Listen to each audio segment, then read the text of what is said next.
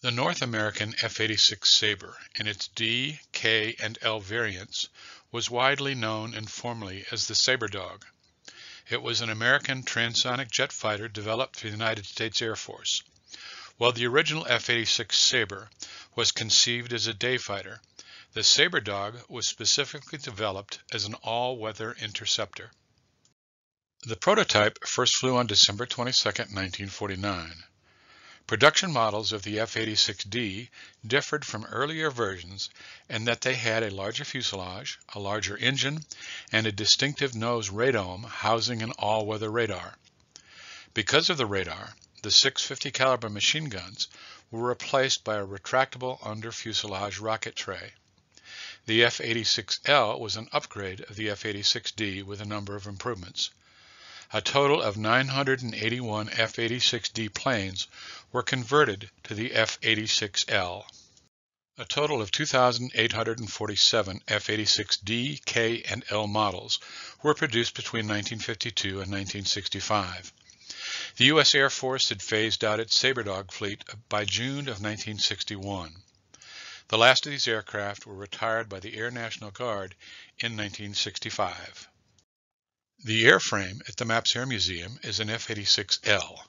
The aircraft was built as an F-86D at North American Aviation in Inglewood, California, and was delivered to the United States Air Force on January 27, 1955, with serial number 53-0658.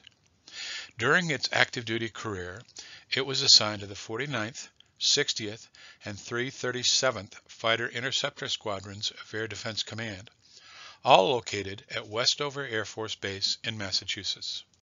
After conversion to an F-86L in 1956, it was transferred to the Georgia Air National Guard and served with the 165th Maintenance and 158th Fighter Squadrons. In August of 1962, 53-0658 was dropped from the active Air Force inventory and transferred to museum status. In May of 1970, the F-86L was transferred to the United States Military Academy at West Point, New York. In August of 1970, the airframe was relocated to Florida for display at yesterday's Air Force Museum.